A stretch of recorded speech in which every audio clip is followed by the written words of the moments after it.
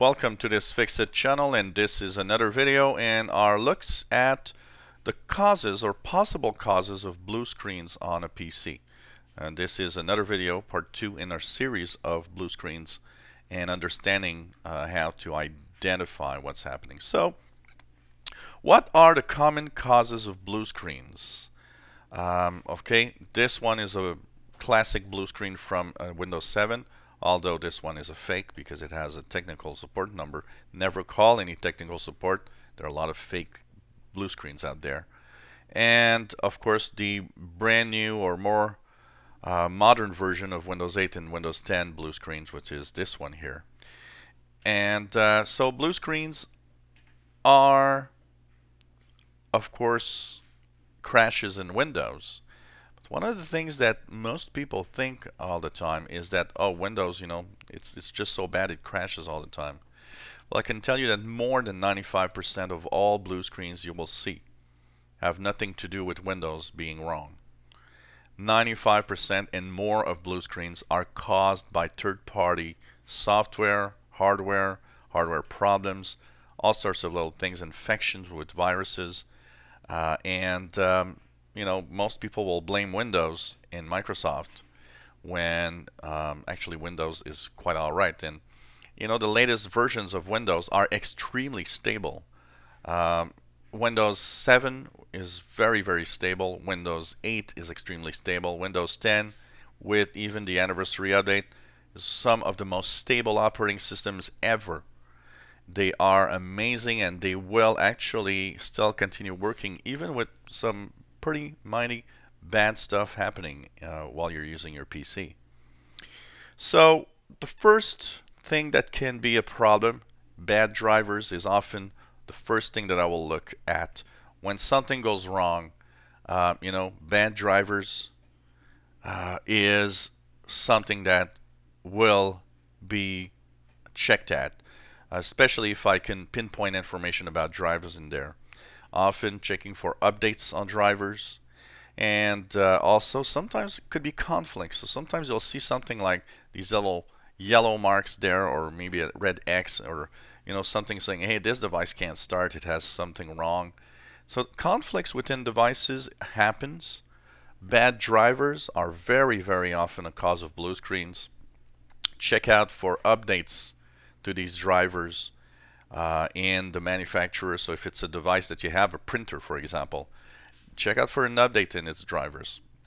If it's the system itself, the computer you're using, go to the manufacturer's website, HP, Dell, or whatever, and check out for updates in drivers on your PC if you're plagued with blue screens.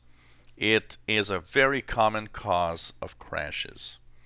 And if you want to test these, unplug everything from your PC and check out if it crashes when you're just using the standard basic Windows operating system with nothing plugged in.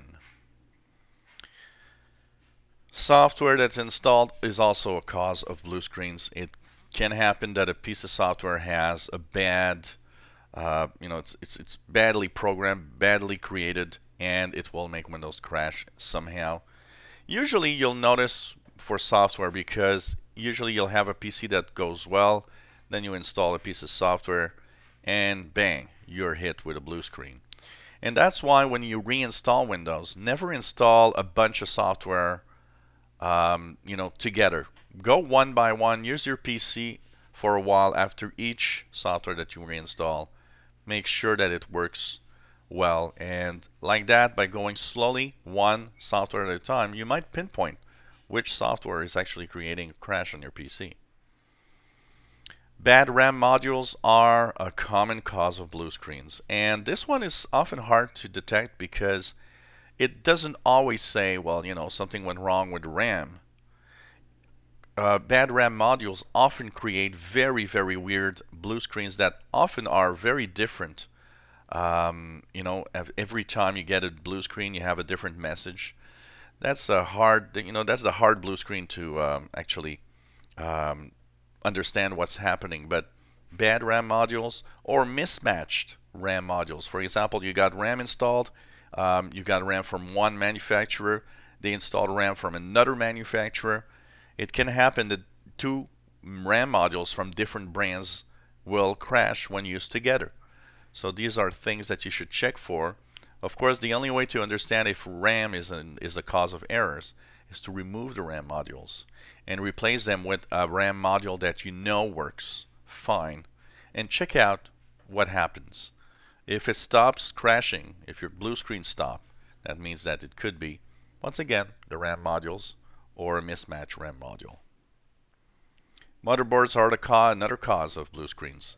It can be because of bad settings in the BIOS. It could also be because your CMOS battery that keeps all the settings died, and now your settings have reset to 0 in the BIOS, meaning that a lot of your hardware might not have the correct settings to work. Bad motherboards do exist, and sometimes the different processes and the north and the south bridge and things like that don't communicate well together, and that can create some blue screens.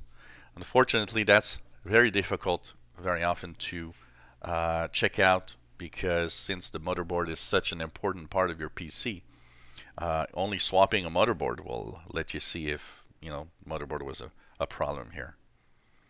Power supplies are surprisingly often a case of blue screens, and mostly for desktops. Why? Because in laptops, most power supplies are actually filtered by the laptop itself, and that's why they can often have a variety of different voltages, and the laptop will regulate all of that into a specific voltage for each part of the PC.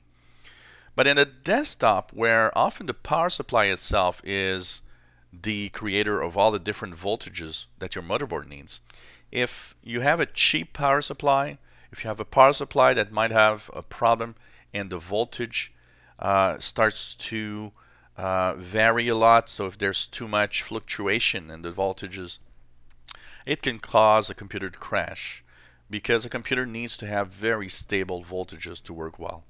So that's something that you might want to check out.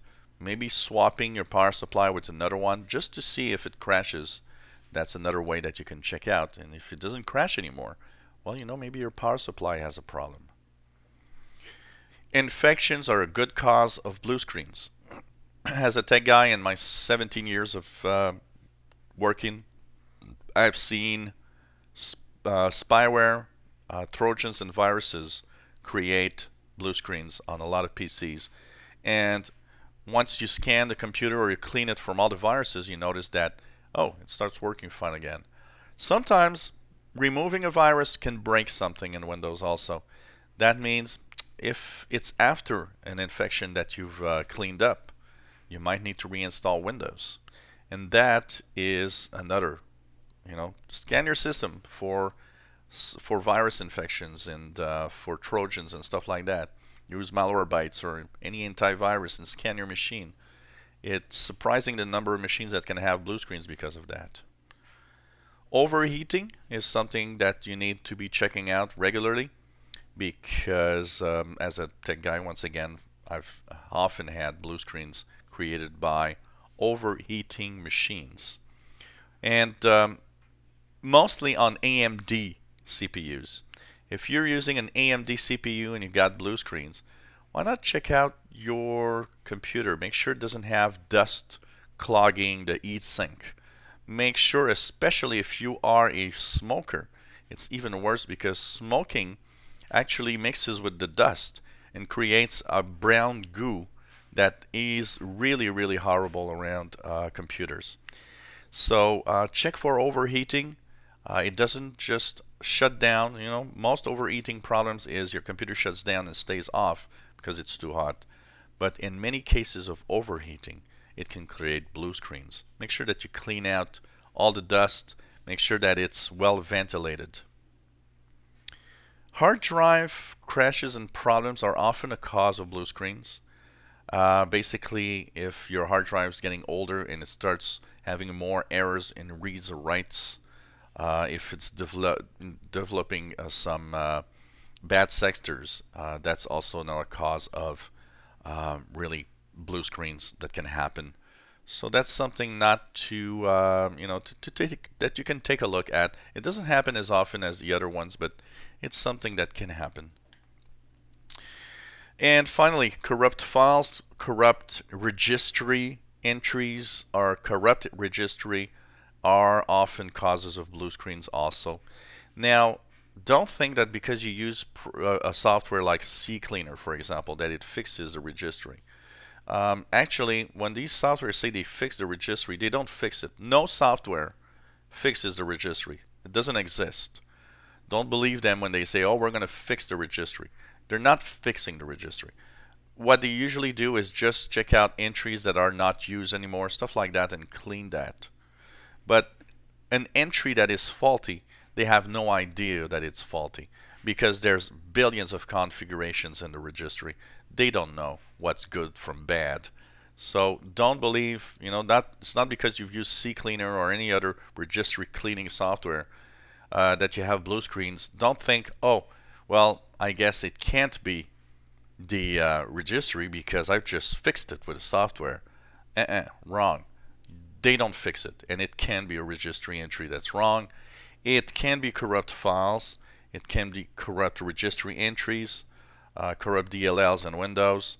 Usually when it's corrupt files, corrupt DLLs, a corrupt registry, reinstalling Windows from scratch usually fixes all of the blue screen issues, because when you reinstall, everything is set up and clean and okay. So that's something that you should check for. So these are some of the common causes of blue screens, and I hope that you enjoyed this little series that we'll be doing this week. Expect at least one video every day this week for blue screens and the way that you can basically take a look at it. So hope you enjoy our videos. If you do, please subscribe, give us thumbs up. If you have any comments, questions, suggestions, let us know. And thank you for watching.